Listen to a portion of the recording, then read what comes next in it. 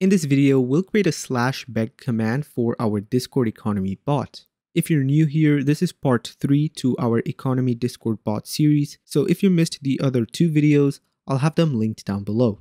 So to get started, we first want to set up a cooldown schema in order to store when the user can run the command again. It should be noted that this cooldown functionality is not limited to the beg command. It can be used with any future commands that you make. So let's get started by creating a new file inside the schemas folder, and I'm going to call it cooldown.js. As with our other schema, we're going to start by importing stuff from our Mongoose library. The first thing is the schema class, and the second thing is the model function.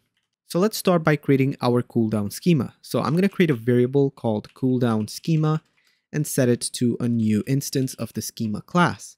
Now the first property inside is going to be the name of the command, so command name, and this is going to have a type of string, and required is going to be true. Next, we need to store the user ID of the person who executed the command. So we're going to store the user ID, which is also going to have a type of string, and required to true. Now, if your bot is multi-guilded, meaning you're storing data for your users across multiple servers, then you might also want to create a guild ID property, which will also have the type of string and required set to true.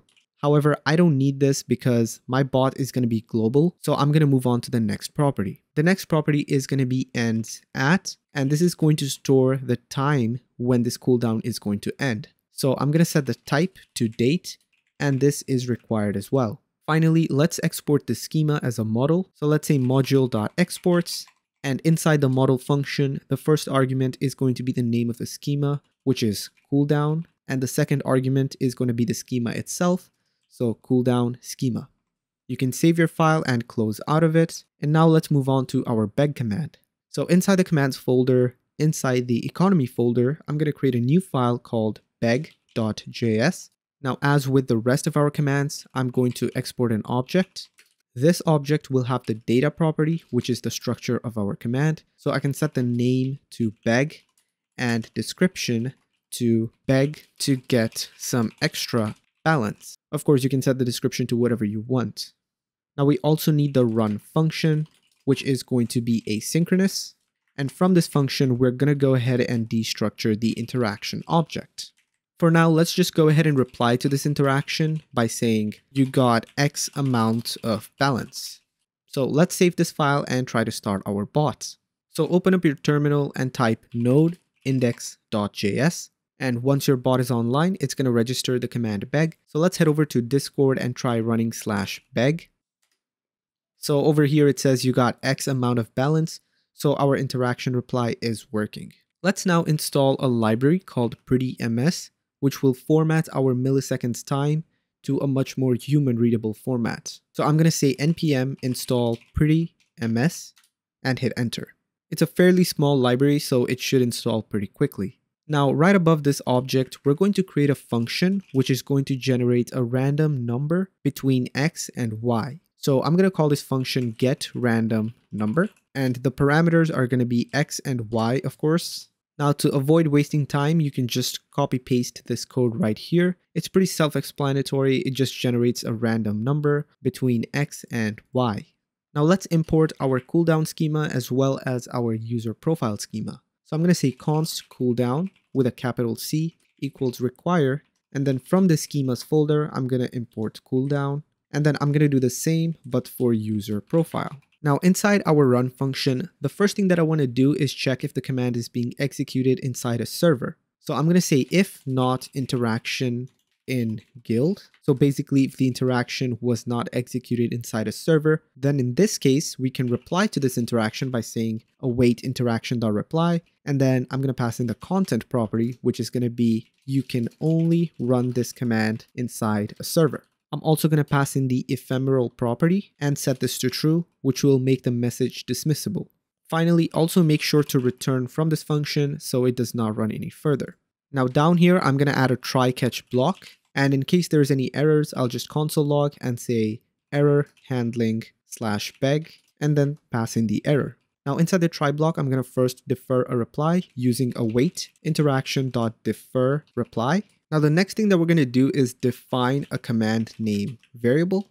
and we're going to set this to the name of the command, which is beg. We're going to be using this in order to store the cooldown inside the database. And we also need the user ID. So let's set this to interaction.user.id. Now let's go ahead and fetch a cooldown if it does exist from the database. So let's define cooldown and set this to await cooldown.find1. And then we're going to pass in a query, which is of course our user ID and the name of the command. So command name. Now let's check if the cooldown exists, and if it does exist, let's check if its date is more than the current date. So we're going to say if cooldown and date.now is less than cooldown.ends at. And basically what this will do is it will first check if the cooldown object exists in the database. If it does, then it's going to compare basically if the cooldown date has not ended. So if that's the case, of course, we're going to reply to the user telling them that they still have some time left. So to do that, what I'm going to do first of all is we're going to import a library using the await import statement. And the library name is prettyms. Now we can't really import this at the top because of some ESM module exports. So what we're going to do is we're going to destructure the default export from here and then rename this to prettyms. Now let's go ahead and edit our reply. So I'm going to say await interaction.edit reply. And inside what I'm going to pass is you are on cooldown, come back after. And to define the time, of course, we're going to pass in the prettyms function. And inside this, of course, we need the amount in milliseconds. So let's take the cooldown.ends at minus the date.now. Now, of course, if this is the case, we also have to return from this function. Next, what we're going to do is we're going to check if the cooldown does not exist. So we're going to say if not cooldown, then we're going to create a new cooldown. So we're going to set our cooldown variable to new cooldown. And then inside, we're going to pass in the user ID as well as the name of the command, so command name. Now this next step is optional, but what I want is when the user runs the command, there should be a 60% chance that they get something and a 40% chance that they don't get anything. So let's go ahead and define a variable called chance and set this to get random number. And we're going to get a random number between 0 and 100. So now we're going to say if chance is less than 40, then what we're going to do is we're going to say await interaction.edit reply and tell the user you didn't get anything this time, try again later.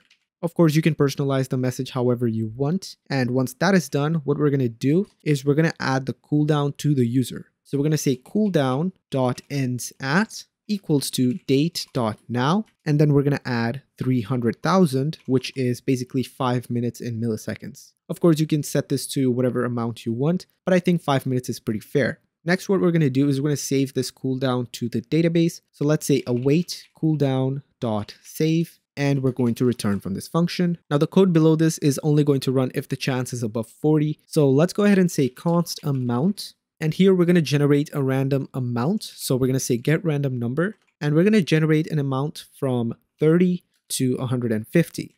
Again, you can set this to whatever you want. This is just something that I am comfortable with. So once we get an amount, let's go ahead and define our user profile. So we're going to say let user profile, and we're going to fetch a user profile from the database. So let's say await user profile dot find one, and then we're going to find one using the user ID. And from this profile, all we need is the user ID and the balance. So let's add the select method, and we're going to pass in a string with user ID and space, then balance. Now let's check if the user profile exists. So I'm going to say if not user profile, then in this case, we're going to create a new user profile. So I'm going to say user profile equals to new user profile, and then I'm going to pass in the user ID. Okay, so the code down here is going to run once the user profile has been created. So let's say user profile dot balance plus equal to the amount that we generated. And then let's also update the cooldown. So I'm going to say cooldown dot ends at equal to, and then I'm going to set it to date dot now plus 300,000, just like before. Now, of course, once this is done, we want to save both the user profile as well as the cooldown. So what I'm going to do is I'm going to say await promise.all, and then over here we can pass in an array, and the first element is going to be cooldown.save, and then the second one is going to be user profile.save.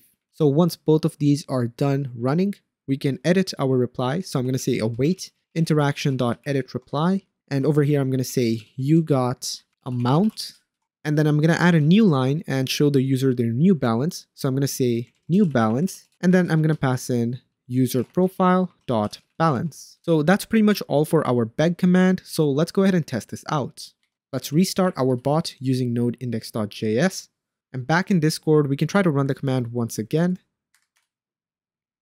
This time it's going to say you got 34 and my new balance is 34. If I try to run the command again, it's going to say you're on cooldown, come back after 4 minutes 51 seconds. However, now that the cooldown has been created, it's not actually going to get deleted. So what I want to do is I want to create an interval that runs every, let's say, 30 minutes or every hour. And on every iteration, what it's going to do is it's going to fetch the data from the database and it's going to check if the time has already passed. If it has, then it's going to delete that data from the database. It's pretty easy to implement this, and I want this function to start as soon as the bot starts up. So let's go inside our events folder, and inside the ready folder, I'm going to create a new file and I'm going to call this clear cooldowns.js. As usual, this exports a function. However, we don't really need the client object from the parameters, so we're just going to leave that as it is. Let's also import the cooldown schema from the schemas folder. So inside this function, I'm going to create a set interval, which will run every hour. So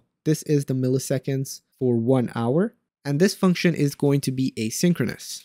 So inside this set interval, I'm going to have a try catch block. And inside the catch, I'm just going to console log and say error clearing cooldowns. And then I'm going to pass in the error. Inside the try block, what we're going to first do is we're going to go ahead and fetch all the cooldowns. So I'm going to say const cooldowns equals to await cooldown.find. And of course, we only really need the ends at property. So I'm going to say select and pass in ends at.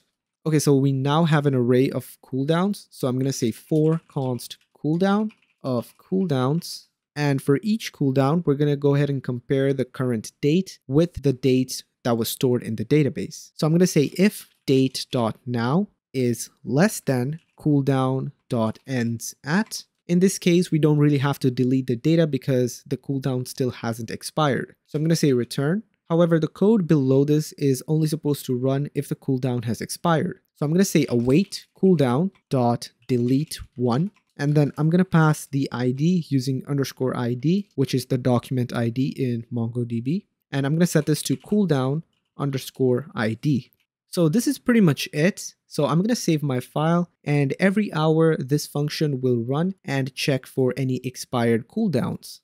Anyway, if you guys are having any problems, then be sure to join my Discord server, which will be linked down below. Thanks for watching, and I'll see you in the next one.